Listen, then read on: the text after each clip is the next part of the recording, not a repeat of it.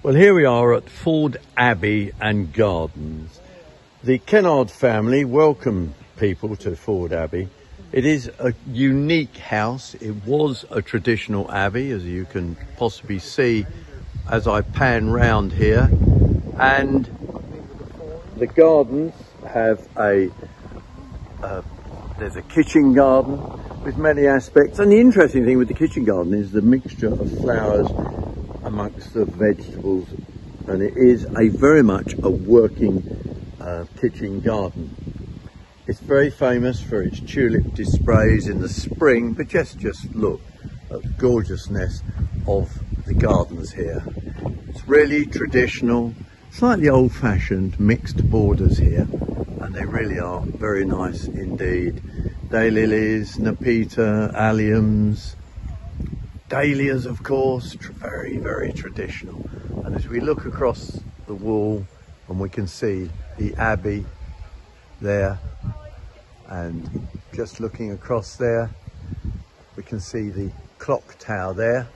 And I'll just pan round to give you an idea of how large it is. 30 acres of gardens, and look at those lovely lawns wandering down to, of course, the lake, which is where we were looking at the fountain.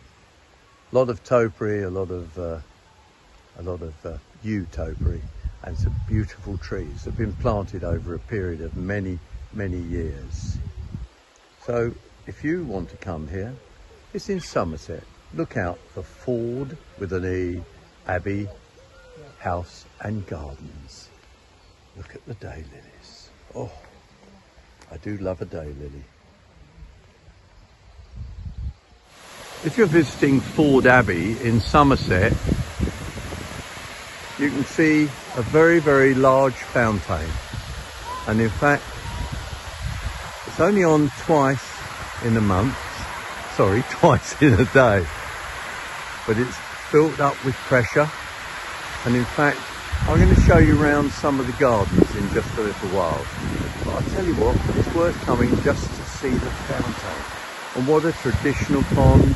And if you look across at the pond, there's lots of people watching, and I'm getting rather wet, but it's a lovely lily pond. And in fact, what's fascinating is that the lilies are on the side where the water doesn't drop, because they don't like water.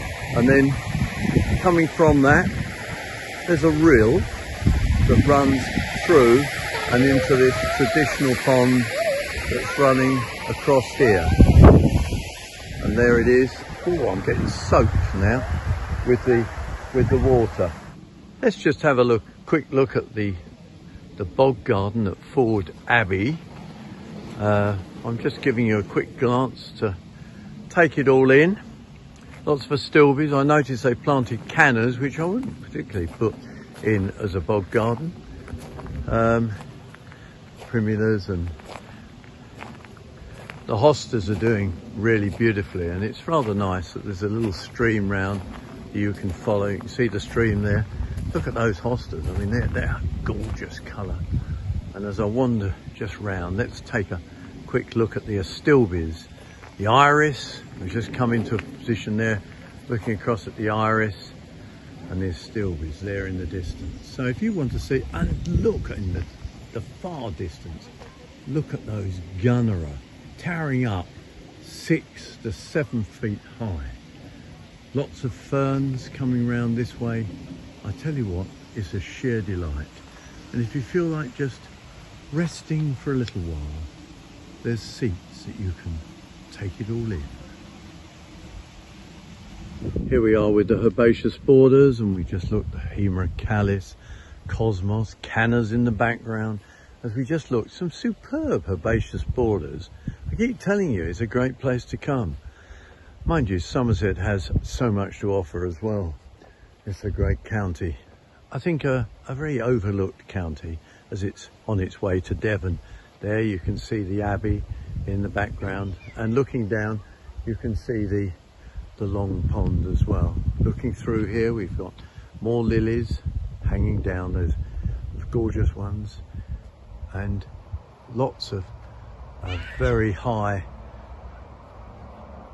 hydrangeas in there, and looking into the distance you can see one's nearly 6 foot high coming round here.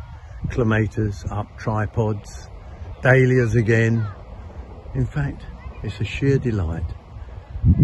Plenty to see, plenty of, as I said, 30 acres here to wander around. And there's veronicas.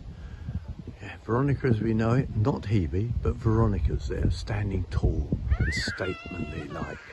Forde Abbey has got a wonderful rock garden, and in fact the nice thing about it is it's got water running all the way through, little pools trickling down.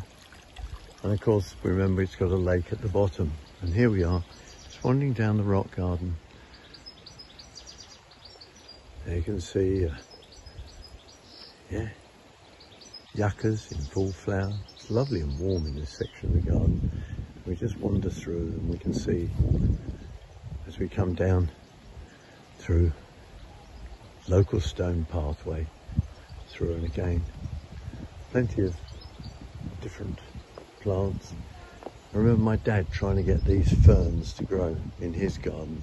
He could never achieve getting them to grow. Perhaps that's because we lived in Essex and they're not ideal, whereas we're now here in Somerset.